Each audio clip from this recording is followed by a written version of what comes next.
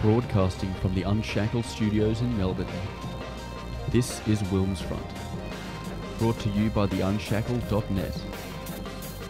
Now here's Tim Wilms. Dave, welcome back to the show. Thanks for having me on, Tim. I like having a China expert who I can regularly bring on the show. I feel like I'm stepping up to sort of Sky News level now. Whenever there's a geopolitical issue, I can ring you up and say, oh, can you come on my show for comment? Yeah, of course, anytime. Yeah, so you wanted to talk about this spy. Oh, well, that's the latest. Every week there seems to be a new revelation about China's attempted foreign interference and influence in Australia. Should I say attempted or successful? There's a fine line at times. It's been very successful, and I don't think many people have grasped how many spies have been in Australia since the Korean War. They've had, and the Vietnam War. These two wars were against China. Ever since then, China's been sending spies down here and trying to turn people. It was kind of funny seeing this 60 Minutes, dramatization of a spy, a spy that was subverting Hong Kong and Taiwan.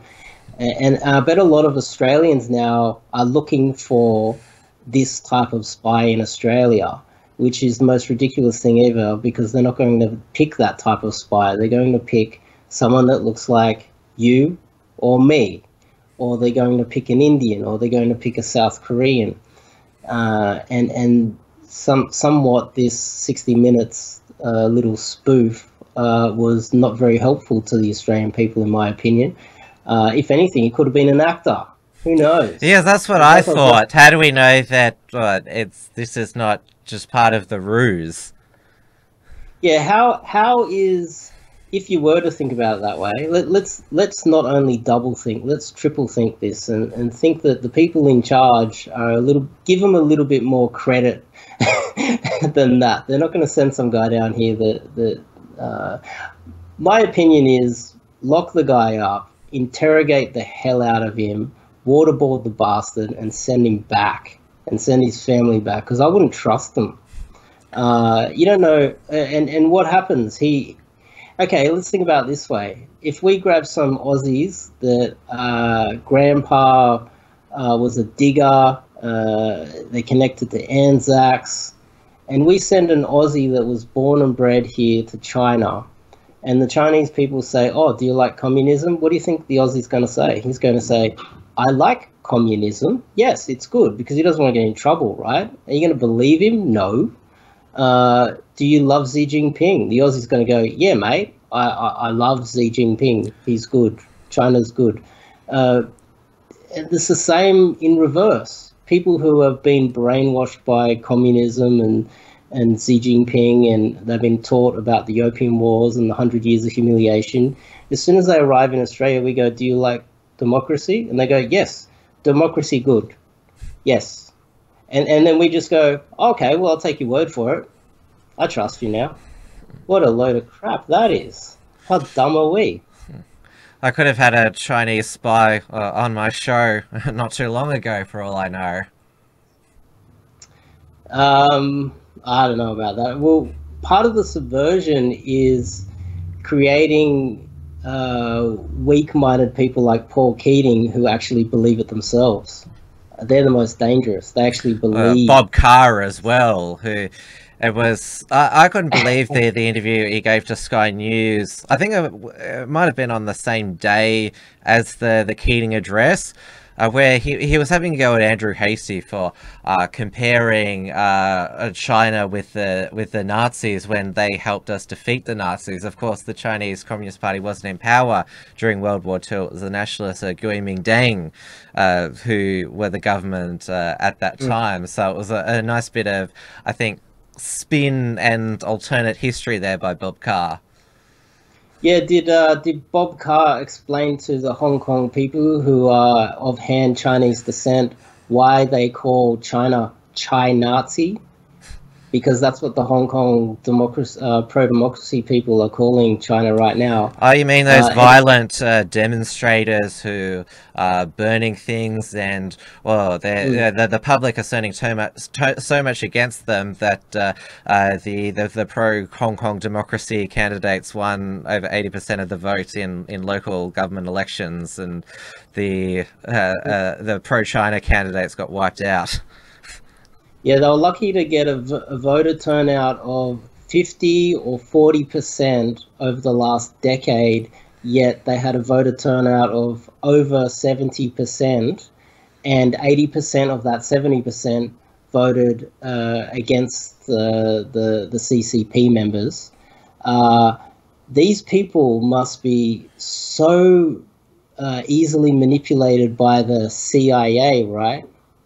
Or who, like, it might be the Koch brothers, because they want to ransack China for all of its capital.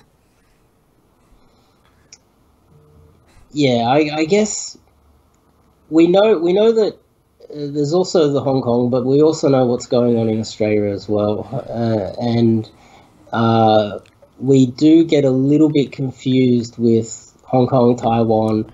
The same game plan. It's we're playing on a different field here in Australia. They have to play under different rules, and so therefore they're playing it.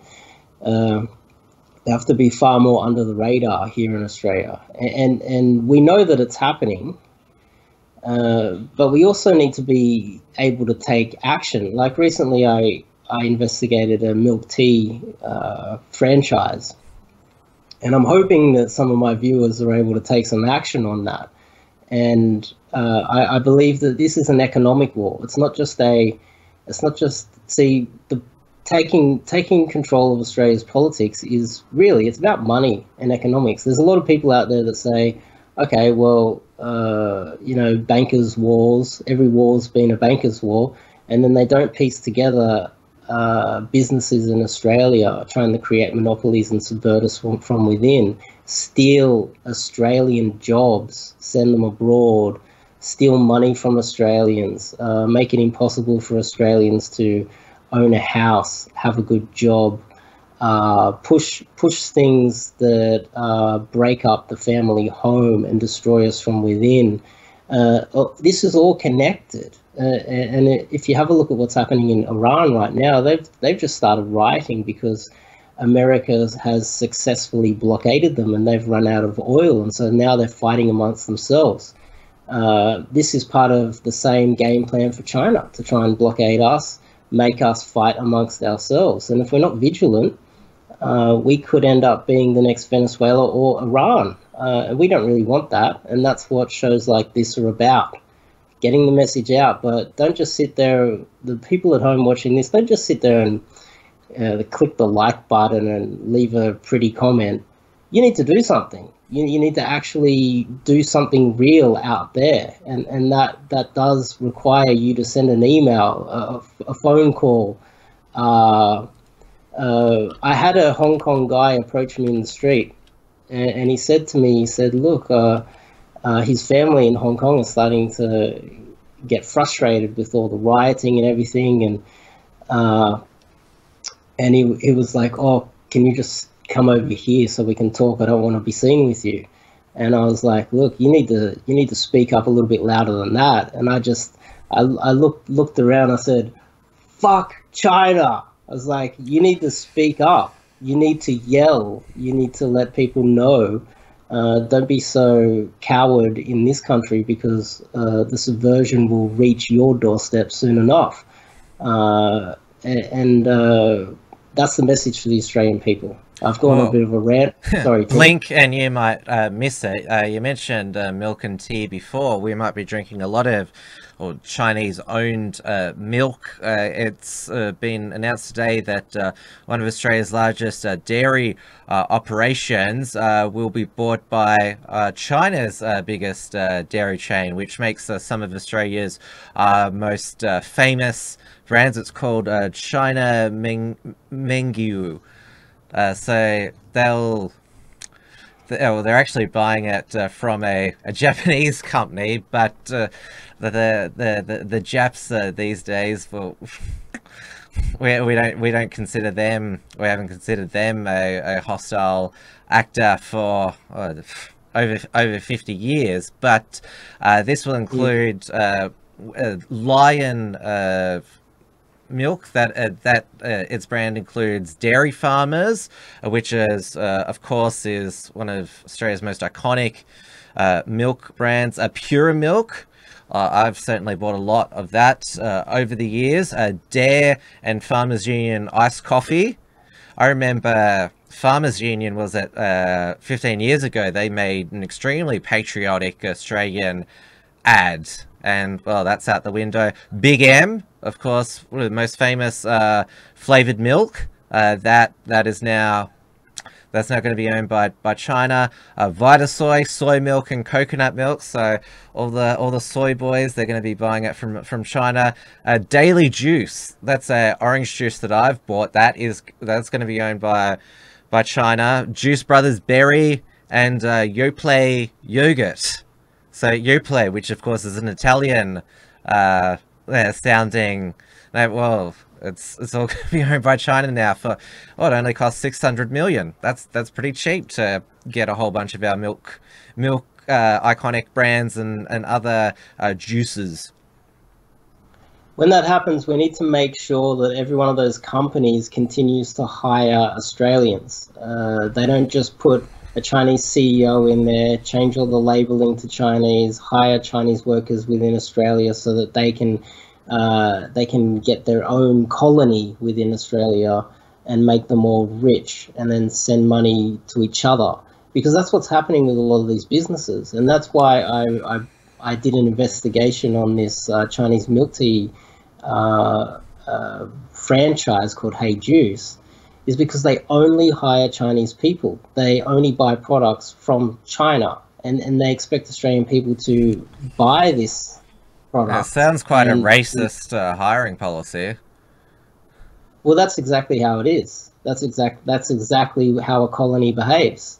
There's real estate agents within Australia who will give a lease to a Chinese person 25% less per week than any other race. And if a Chinese person turns up to the inspection, they will racially choose the Chinese person and tell the other, say, Indian, black or white people to go away and say, sorry, this one's already been taken. They won't even take an application and waste their time. This is how the colony is taking over Australia from within. They're subverting us from within. And then you've got Chinese people within the welfare office giving disability and NDIS to Chinese nationals that are fresh off the boat. They're just milking us from within. Pardon the pun.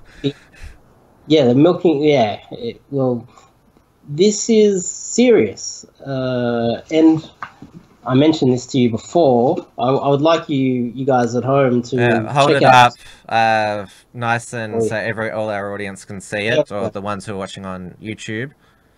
Yes, Stealth and War. Stealth War by Robert Spalding. This is the newest book.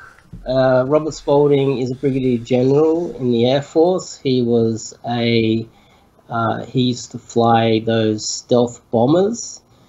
He's also got a PhD in economics, and he talks about it. Literally, I was reading the book and I was thinking, I could have, everything that he says, it was like I was in an echo chamber. I don't even need to read this because we see eye to eye on everything there. And I recommend you guys at home read this book. And it's very similar to this one here by Michael Pillsbury. I've mentioned this one before. This one was where Michael Pillsbury was really just trying to explain that China is the enemy. But Robert Spalding explains how the government and the agencies within America are now subverted by China. So they've got so many Sinophiles that it's hard to protect America's national security from within because there's so many traitors. There's no other way to explain them.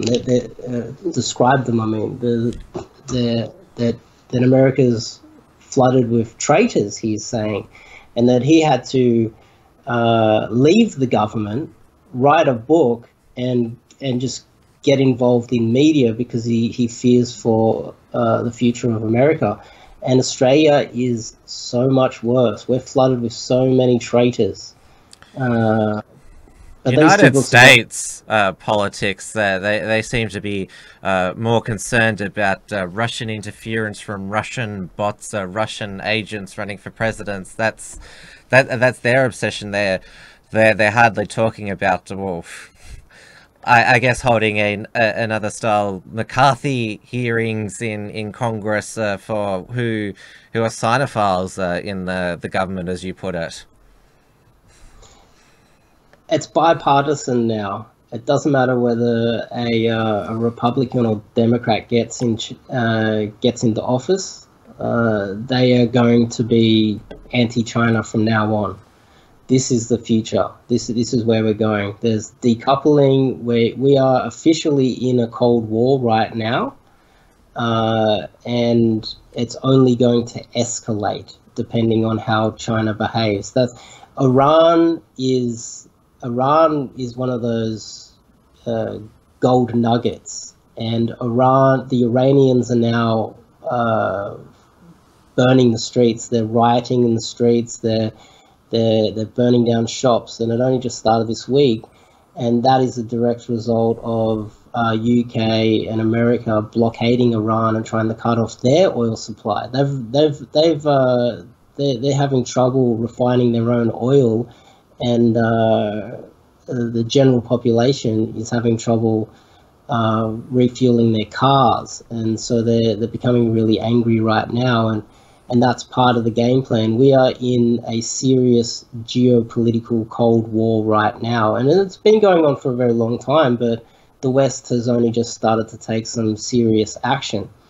And it's amazing how many Australians, well, it's not really that amazing. If you're in Australia and you're not fully aware of the gravity of the situation, you won't be until it knocks on your front door. It's hard to see from here, and especially when the Australian media is only doing what they're told. The Australian media is full of idiots, and they have been forever, pretty much. Well, it seemed that because I was impressed by well, it wasn't just 60 Minutes, because Nine Entertainment now owns the Fairfax newspapers, so they were in this age of where the mainstream corporate media is losing because of all of the online digital competitors. They were able to pull all the resources together to put to, like, they had a big expose in the Fairfax papers that morning, and then the 60 Minutes program, it was the full episode. And 60 Minutes, it's gone from doing sort of fluff pieces on celebrities and human interest stories to a full episode on talking to this spy and other examples of foreign interference.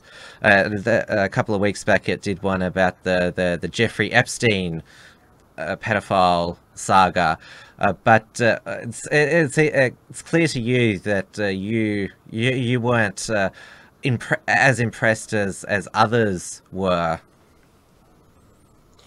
They're not exactly doing any real investigative journalism, are they? Well, they said they went to Hong Kong, and they went through documents and addresses and spoke to secret sources. It all sounded like, because yeah, he basically went in between the reporter, Australia and Hong Kong. Like, would have put.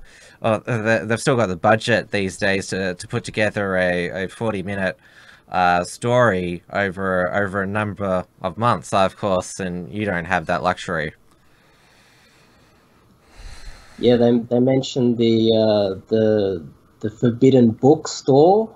Yes, the book kidnapping. Are you able to? Have you looked into that? Can you? Yeah, of because course, obviously 60 Minutes. Yeah, 60 Minutes That's obviously not told anything a lot of people about that for the first time, but obviously you're the new. expert on this, so yeah, just Yeah, that wasn't anything new. That was big news a long time ago. They just disappeared, and no one knew where they went. And then a month later, a few of them appeared on state-run news in China, and they were apologizing for selling all of these forbidden books.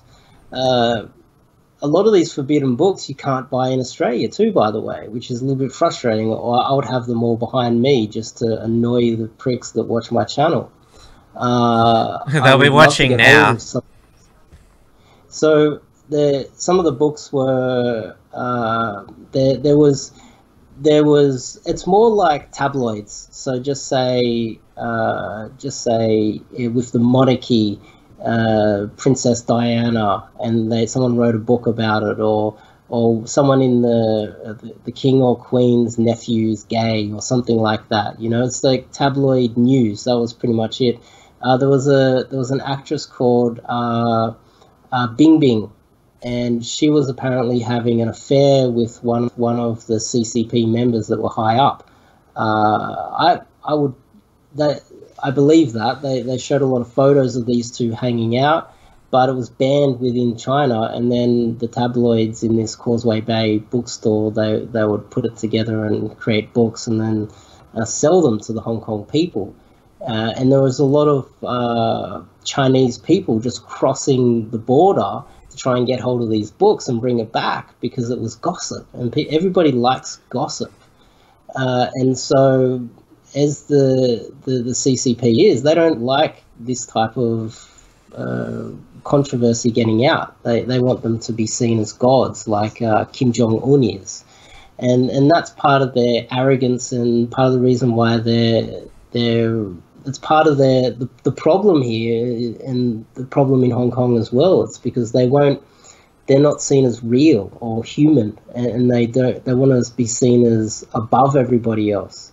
And they like to learn from Britain, the British Empire, and how America became great, but they didn't learn that the British monarchy had to become more real. The Queen became a mechanic, and she was doing oil changes on cars, but the CCP, the government, they want to be seen as above the commoners. And that's part of their downfall, and it's happened throughout history in China as well. Obviously, there's been a lot of scrutiny on the treatment of the Uyghur Muslims in Xinjiang province, and that's basically because, well, obviously they have concerns that they could be influenced by Islamic extremism, but it's more that they don't like the Chinese Communist Party, that these people have their own distinct cultural identity and religious practice, and so they've been called cultural genocide camps, re-education camps, are basically to erase their culture and make them love the Chinese Communist Party. And of course there was that amazing leak to the New York Times, the first bit of real journalism. Well, you wouldn't call it journalism, they just got documents like WikiLeaks and Julian Assange used to get from, it was obviously leaked by somebody in the Chinese Communist Party, which was quite unprecedented, and it has a lot of quotes from Xi Jinping, where he says the party must unleash the tools of dictatorship, show absolutely no mercy in its eradication of extremists. And it goes down here that those infected by extremism would require a period of painful interventory treatment, lest they have their conscience destroyed, lose their humanity, and murder without blinking an eye, which is, well, it pretty much seems like a monster, Xi Jinping. Like, that is pretty, like, he must not have any type of soul. One thing I think is quite interesting is how the Jokowi Widodo, the Indonesian president, has been so conveniently quiet, considering he's the president of the largest Muslim population in the world, and they're right on our doorstep.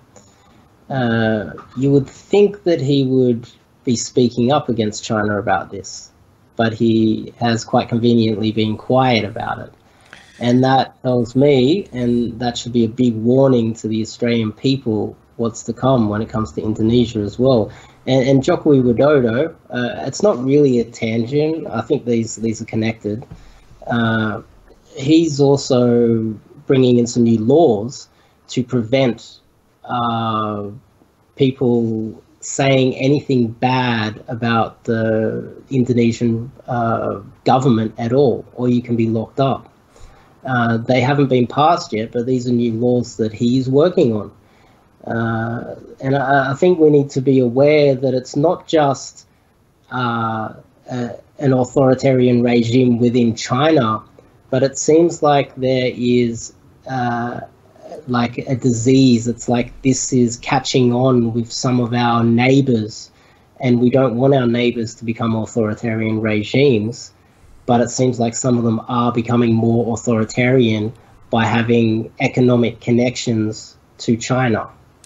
But the mainstream media tells us in ABC Q&A that it's Western nations that are becoming more fascist through extreme nationalist ideologies, like Marine Le Pen in France, and the AfD, Alternative for Deutschland, in Germany, and Viktor Orban in Hungary, and obviously the nationalists in Poland. Apparently that's the real concern for the future of the Western world. Well, if you look at Poland, Germany, you look at these countries, look at where they are on the map. The Germans haven't forgot about World War II. The Germans want to sell their BMWs and the Mercedes to, well, the largest market in the world. Where's that? 1.4 billion Chinese.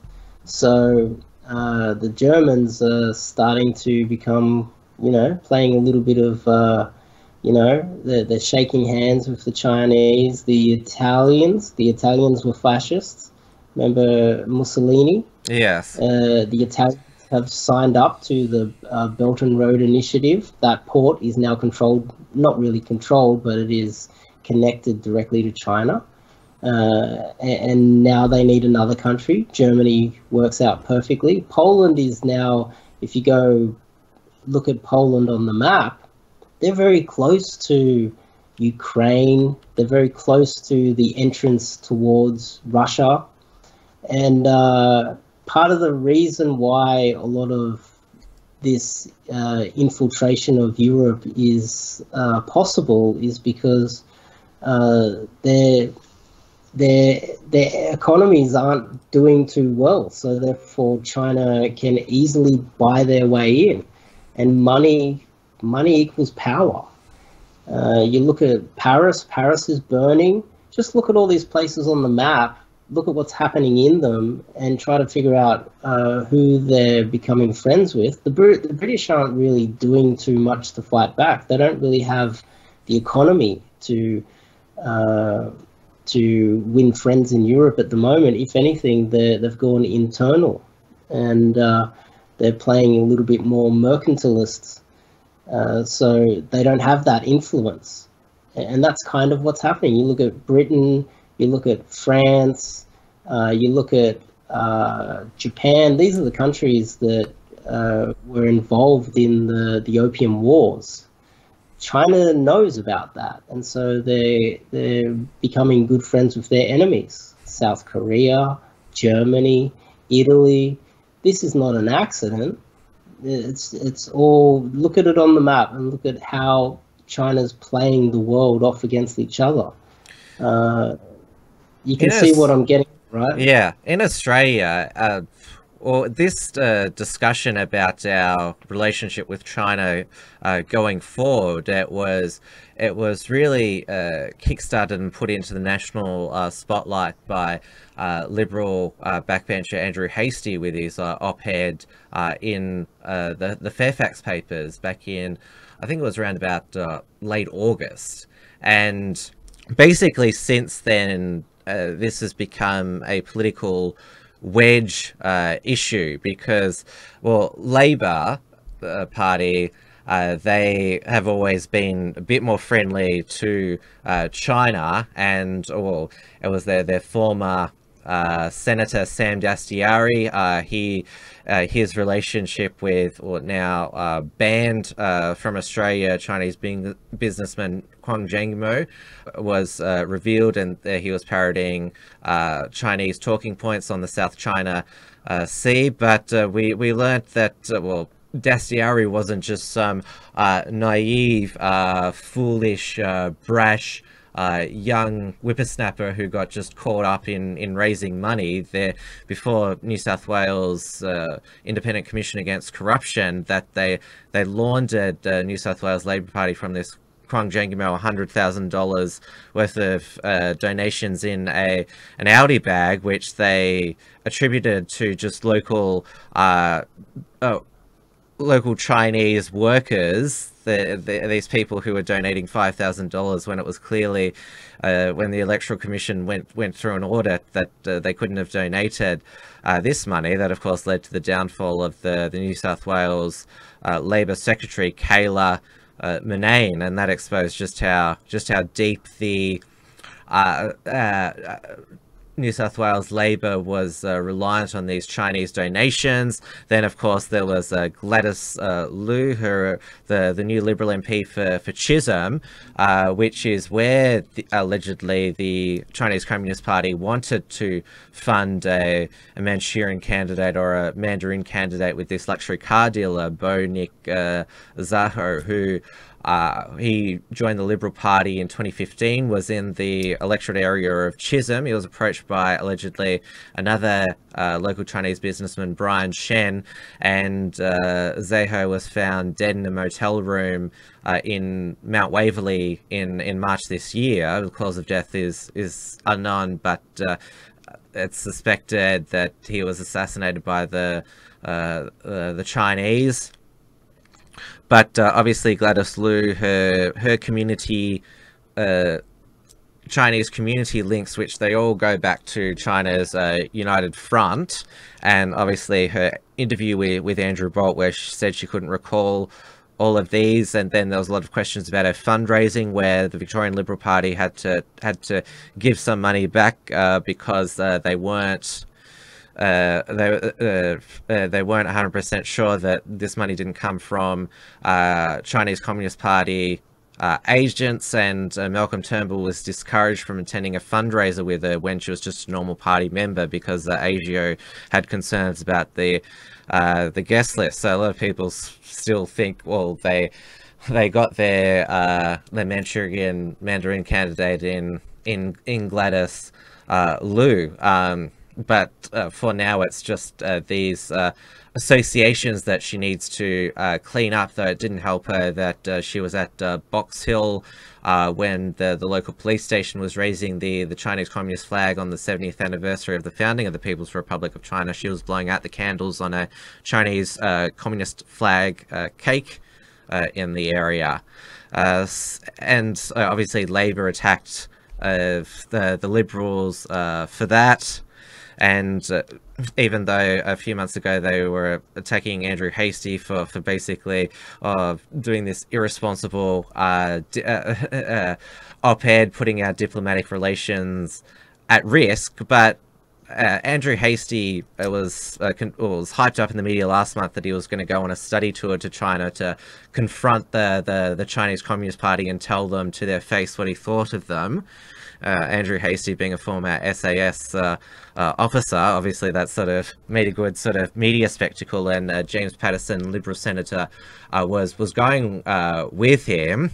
I initially feared that maybe they'd go missing in China, or they were going to be held hostage, but China Matters, the study tour organizer, said that their visas were denied, and they'd be allowed to visit as long as they repented for what they'd said. And they threw in a whole things that China's been colonized before, and get this neo-colonialism out of your head. But it had the effect of uniting Penny Wong. She condemned China for denying the visas to elected Australian politicians, and even Richard Dean Harley, the Greens leader. And so this, I guess this I would say, political football about our future relationship with China. I mean, Bob Carr and Paul Keating, yes, they form a premier and prime minister respectively, but they're not there anymore. There seemed to be, I think, a less political point scoring, and you sort of saw a bit of a more bipartisanship that, yes, we need to seriously rethink how we're going to deal with this nation now. Whenever the Australian politicians go over to China, their phones will be hacked and their laptops will be hacked. I'll tell you a little bit of my own personal story. I was in Guangzhou, and I was out not for a very long time. My laptop was inside a safe. And when I came back, I turned my laptop on and it was entirely wiped. Now, someone had got into my hotel, into my safe, and wiped every piece of information off my laptop. They're probably running out of time because I wasn't out very long. And this type of intelligence gathering can happen through Wi-Fi networks in hotels. If you drop your phone anywhere and it's out of sight for a few minutes, they have a way of infiltrating it. So I hope they are aware of that. I'm sure they would be. The other factor is what happens is when you're part of a think tank and you're discussing China, what they often say is, okay, well, you've been denied a visa to China. You haven't been to China in 5 years. What do you know about China? You're no longer a China expert, and that's part of China's plan. That's part of China's plan. They actually deny visas to academics in America and Australia every day.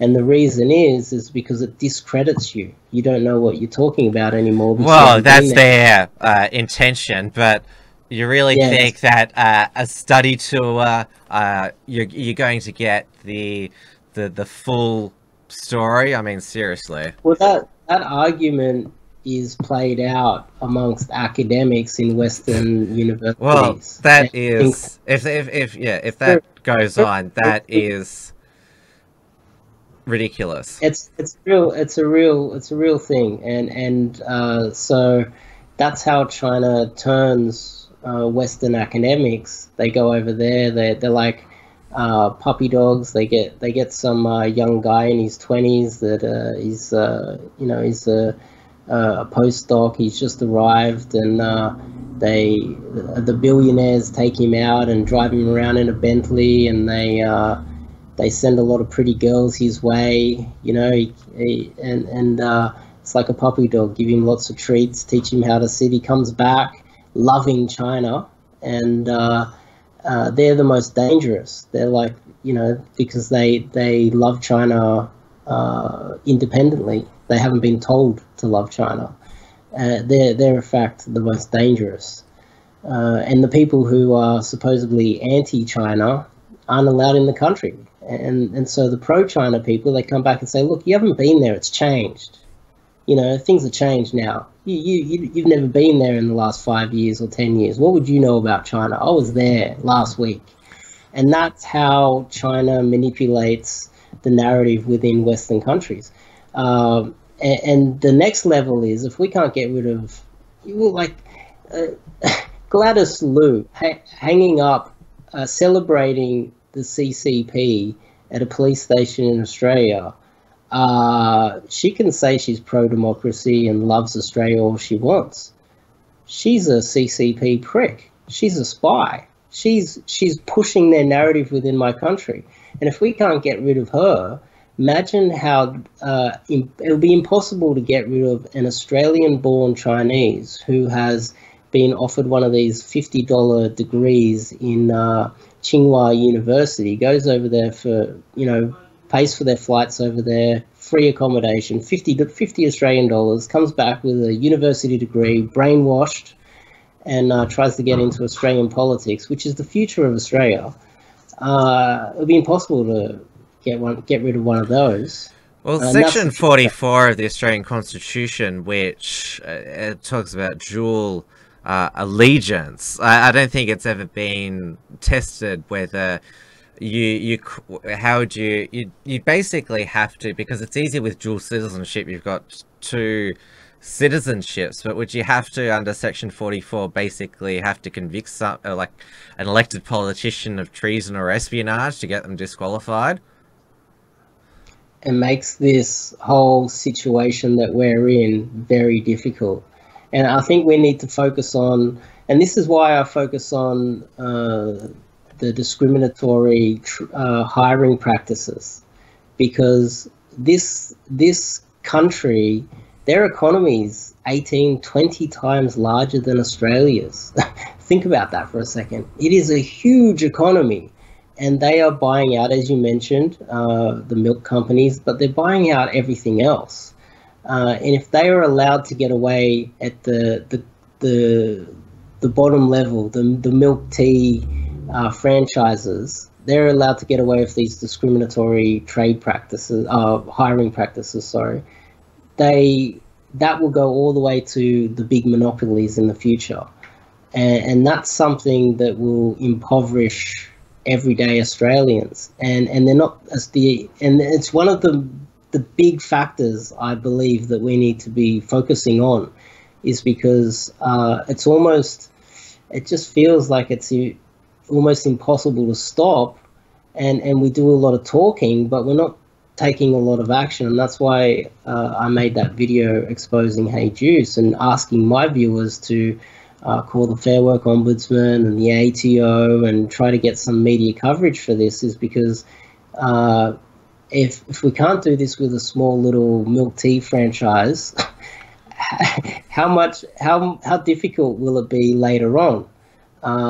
And by the way, China, we see China as this country full of kind of economic slaves, cheap labor, etc. But China is now looking for cheap labor in other countries. I know it blows your mind that one of the cheapest places full of factories is now branching out and trying to create economic slaves in other countries. The Chinese aren't really that hardworking at all. It's just that the majority have to work hard to feed themselves, and the people at the top are slave drivers. That's pretty much it. But they're moving into poorer third world countries, and that's part of the Belt and Road Initiative. They're trying to create economic slaves through third world countries.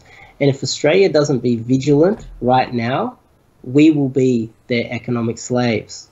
And that's the future. That's the future plan for Australia, is to create big factories and have us toiling in the dirt, sending all the resources back to China for free, and putting together their little trinkets and creating factories down here.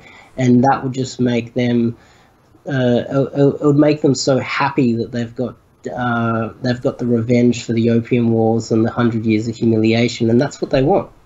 It seems that, yeah, they've got a very long memory of history, the Chinese Communist Party leadership, and it's almost what you've just described there as some sort of sadistic historical revenge. Who's colonizing who now? Who's exploiting who now? How the tables have turned. Mwahaha. It seems that way, but the world is far more malevolent than you could ever imagine. There's a lot of bad stuff that happens out there that the media and their pretty little pictures, they don't tell you the mean things that happen out there. Iran is now burning and the people are killing each other, and there's like a little civil war going on. Do you think people are covering that? Does any of your viewers in the comments, have they heard of that? They probably mention it for maybe a couple of minutes on Sky News during their news bulletin. Yeah. That's probably about it. There's not going to be a dedicated segment of, say, or maybe on Credlin and Paul Murray Live. Don't get me wrong. It's a mean world, and this is our doing. This is the Western countries, and don't get me wrong. I really don't care because they're our enemy. That's how the world is. This is a zero-sum Cold War that we are in right now. And you think that turning the average Australian and taking them out of the finance industry and teaching them how to wash dishes or dig holes isn't something that the CCPP wants to do? They don't want you to be educated. They don't want you to have a good job. This is the future. This is where it is all happening, and it's happening under the noses of the Australian people. When I was at the front of the Apple store, I was abused by sinophiles in the media. What I was trying to say was, buy an Apple phone. Don't buy a Samsung or one of these Huawei, Oppo, Vivo, or Xiaomi phones. Every cent is being sent to this evil dictatorship that is now building bases off the coast of Australia with the same plan of blockading us the same way we blockaded Iran just then. That's the future. Do you think they would care? I don't really care what happens in Iran. No offense to the Iranians out there. But do you think they care if that happens to us? Well, that's why obviously it's reported in our media as a negative thing, the return of nationalism in Western nations, but a lot of the Western nations and the superpowers, the neocons who've been in charge in the United States have seen themselves as globalist Wilsonians spreading peace and democracy in the world, and that's why you're seeing, I'm not sure if you've been following the Groper War, but that is basically, we need to put America first, no dual allegiance and loyalties, and like you just said with the Iranian people, and no offense to them, but you're Australia first. You want to save your country. Well, we are part of a team, and that's Team Blue. Iran is part of Team Red. They're our enemy. They want to buy and sell oil and send it to China and Russia. They want to feed this massive behemoth on our doorstep. They are officially our enemy. But the nationalism discussion, how's this for a way to look at it? Every immigrant that comes from, arguably third world countries, when they arrive in Australia, are they really loyal to Australia, or are they just here for the cash? Well, that's what it seems to be a lot of these days, that we're just seeing economic migration. We're definitely not seeing integration or assimilation. And I talked about this on my last show with Blair Cottrell, that you can just set up a set-top box with Mandarin or Hindi stations and live like you were in your homeland, just that you've got all the economic benefits of being in another country. You're basically living as a citizen abroad. Laissez-faire and democracy and all of those goodies, land rights. These are things that we created in the West. These are things that made the West great. And then we have people that come from third world shitholes, and they're third world shitholes for a very good reason, because they're mercantilist. They don't respect land rights. They don't respect freedom, laissez-faire. They don't allow them to. There's too many extractive economies where they just extract from people that become wealthy. That's really partly China as well.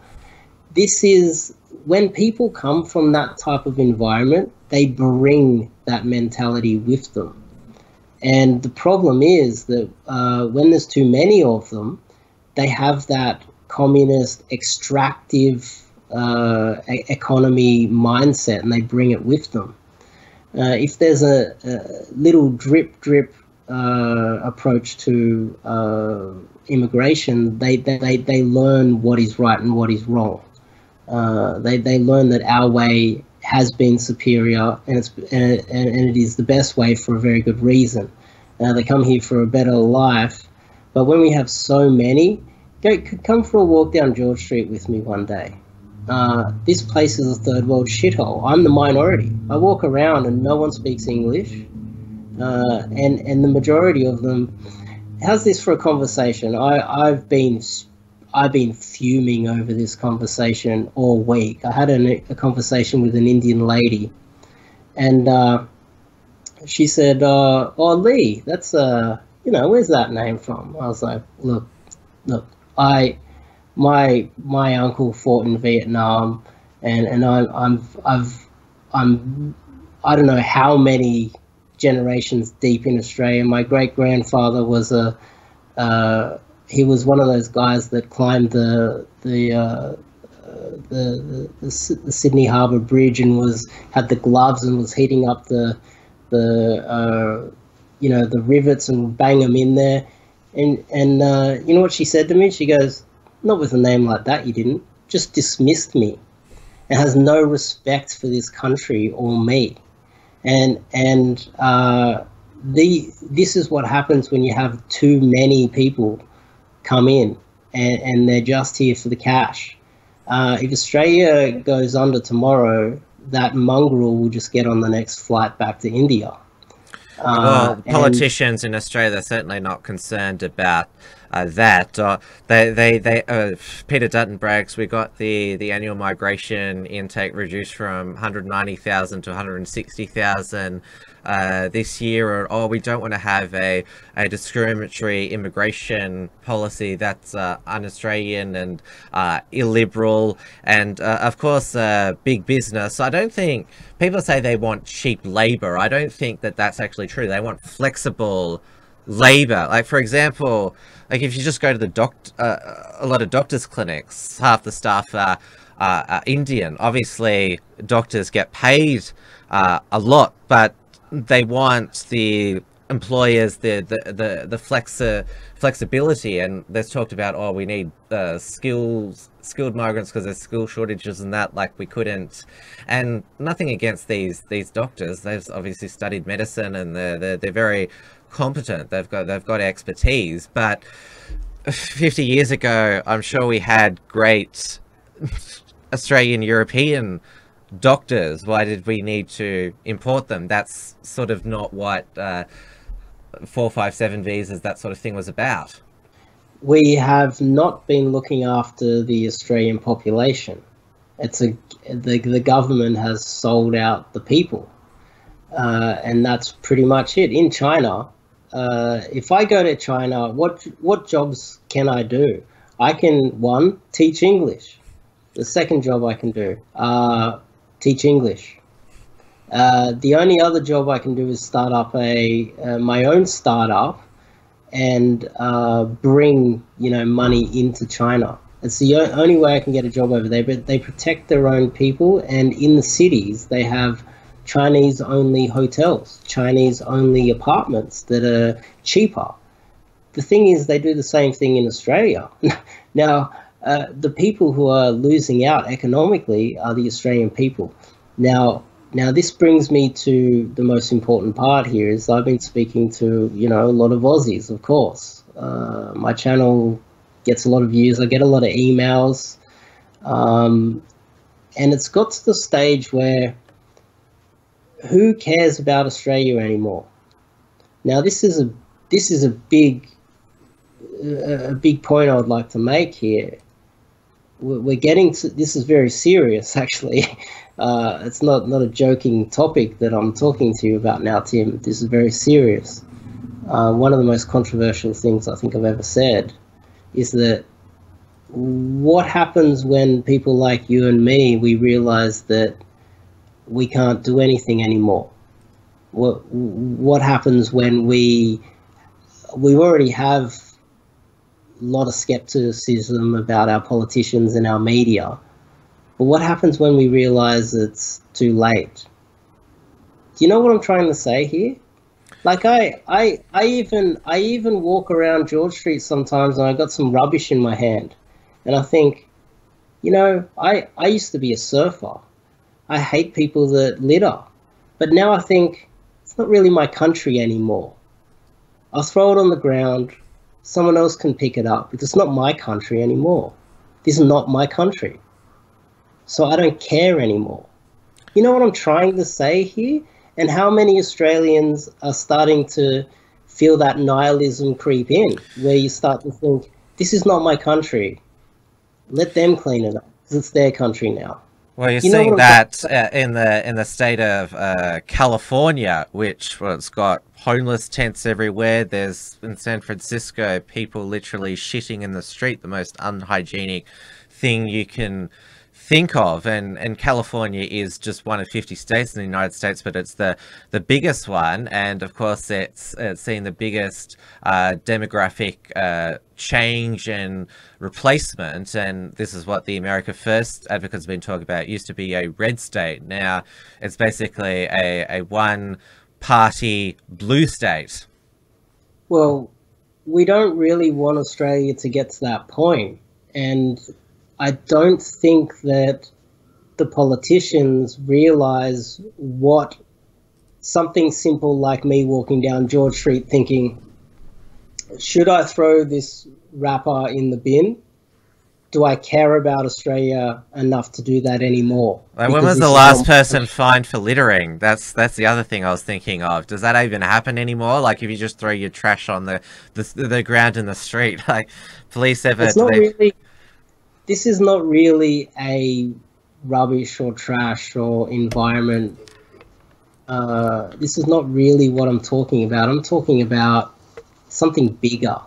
I'm talking about the point where we realize that it's not our country anymore and that we don't care anymore. That's when revolution happens, and that's when everybody suffers. I'm not here talking about these topics lightly. There's a lot of nihilism amongst the real Australian people, and when you start mentioning immigrants coming here and taking jobs and just being here for the money, what happens when the money runs out? What happens when Medicare? We can't fund Medicare anymore. Well, you know what happens then? It becomes tribal warfare. And that's something that not only me, but I dare say millions of Australians are starting to feel today. And that is where the government needs to start taking action right now, because we don't want to turn into Paris. We don't want to turn into Hong Kong. And people might think that my little chats with you are some lighthearted little tabloid bullshit, but it's not. This is real. This is our lives we're talking about, Tim. And the people at home, I hope they're aware of the gravity. I don't sit here and read these books for nothing. This is not. I don't read all these. So you can sit around and feel smart, which some people read books for. I could. There's so many other things I could be doing with my time, but I see an end play happening here, and that end. It doesn't matter if you got a PhD. It doesn't matter what business you're running. If people are burning the streets down out the front of your door, that's the future I see for Australia, is what's happening in Iran and Venezuela right now.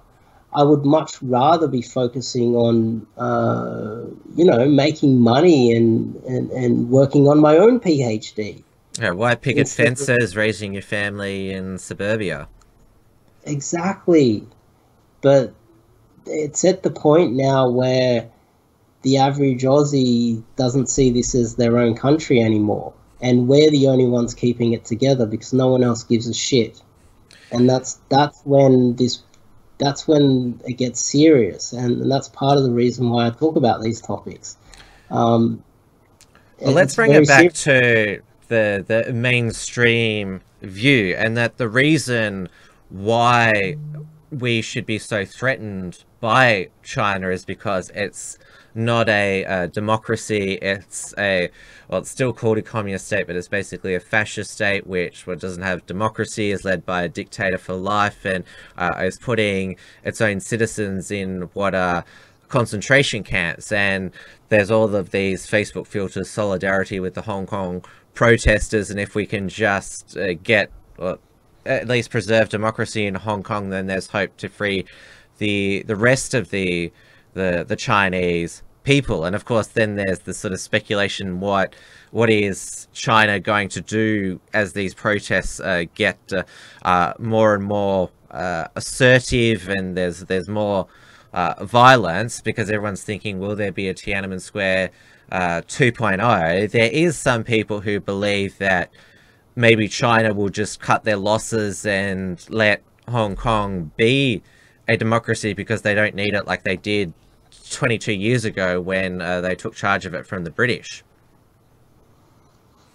No, Hong Kong is run by China, and they can ruin as many lives as they want. It's going to remain under their control. The problem is when we start thinking, oh, okay, well, we can let the refugees in from Hong Kong, and they come over here, and then we have more troubles here. We run out of road. We're at the end of the road. We're the cul-de-sac. Australia's the cul-de-sac at the end of this Chinese road. And once it all ends up here, it's not going to look very pretty, is it? We don't have Australians that are willing to kick out politicians like Gladys Liu or do anything about cheating Chinese businesses like Hey Juice. What happens when something serious happens? What happens when Medicare cannot be funded?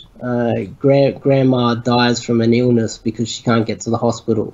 How many immigrant parasites are sitting on the old age pension right now? Our economy is in a deficit right now.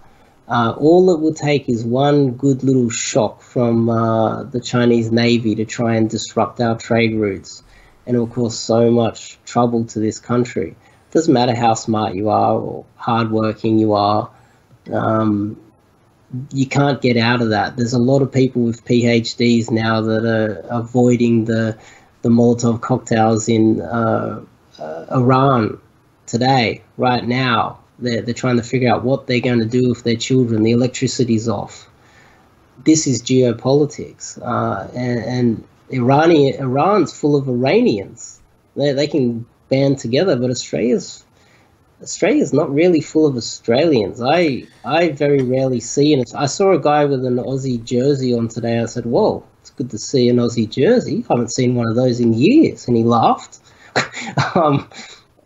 because there's not too many people left in Sydney that are loyal to Australia. It's kind of sad.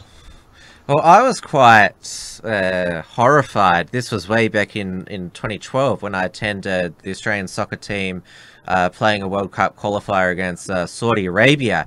And I would say at least a third of the stadium were Saudi Arabia supporters. They were really loud and boisterous, and I was sort of like, where have you all come from? And of course, Saudi Arabia is, it gives China a run for its money with its human rights abuses, and like they're all dressed in quite Western attire, the Saudi Arabians in the crowd, and it sort of hit me that how dare you come here from a Sharia law dictatorship and come into, well, because it's obvious it's not just some away supporters. There was a huge contingent there, and they were gladly cheering on their team. I would say I would say it was quite in your face. And this was 2012, and I just wondered who was sending them there. How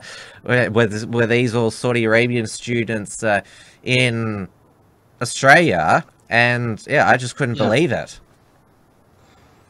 So if you're an 18-year-old Aussie and you've been taught, you've been taught about the fair go and egalitarianism, and on your first job you turn up and there's a few immigrants from some shithole and they're mistreating you because of the color of your skin. Then you go to university, which is subverted by the Chinese, and you have feminist bullying white men in the universities. You're going to grow up to be a bitter, angry, possible future terrorist of Australia. And that's part of my overarching vision of Australia, which I'd like to prevent. But we can't prevent it unless the people that come here understand that egalitarianism doesn't mean that you come here, you get all the free goodies, and you take. It means you need to give a little as well. And because we've had such a flood, this is an economic problem. This is not just a cultural problem. It's the reason why. Well, and not just a liberal democracy problem. No, I don't think so. I think if you're rich, I don't. It doesn't matter what religion you are or what political affiliation. If you have a job, you can have a family, you can own your own house, and you can get by with almost anything as long as you have enough money. And money is very important. It's very important, and that's part of the reason why Australia has avoided this type of civil strife. But we are heading towards economic strife, and we have 250 years now almost of little to no economic strife. Our country has not we don't have the ability to deal with it. Whereas most of the countries around us, if they were to be hit with some sort of economic strife, they'd be able to deal with it to some extent. But imagine the average Aussie turning up, doing the 9-to-5 job, has a nice house. Next thing you know, overnight, cannot afford to feed his kids. All the stresses with all that, people snap, and there's a lot of that slowly creeping into Australia, and I'm dearly concerned with how we're going to deal with it. Yes, and we'll finish on this. Our politicians, they literally don't know what to do about this. This is why they're at Parliament this week, and I don't think they have a plan. They're just used to just going through the motions every 3 years, and they're sort of thinking, oh shit, the country's on the line. And politicians, at the end of the day, they are answerable to the people, and if the people make them afraid enough, then it'll jolt them into action. But of course, then you have these seats such as Chisholm in Melbourne, which you could vote for Gladys Liu with all of her CCP community links, or you could vote for Jennifer Yang with all of her CCP links. And then, of course, there's Reid in New South Wales, another swing multicultural seat. There's also above Sydney Harbour there is Bennelong as well, which is quite it's a diverse electorate of different Asian ethnicities. But I remember Reid, Craig Laundy was the local member. He said that we couldn't have free speech in Australia because his constituents didn't like it. And so our politicians, they're going to have to do a lot of thinking and make tough decisions. And yeah, you're basically like, probably this is probably a hyperbolic example, but you're like John F. Kennedy now in the Cuban Missile Crisis. How do you avert the world on the brink, or Australia on the brink? Because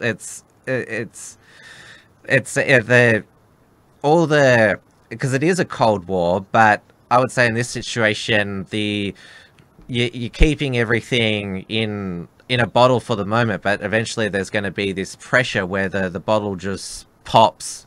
Yeah, like if I see a young Aussie, some like young Aussie teenage boys walking around, I'm like, I ask them, how you going? You know, what are your plans for the future? What are you going to do?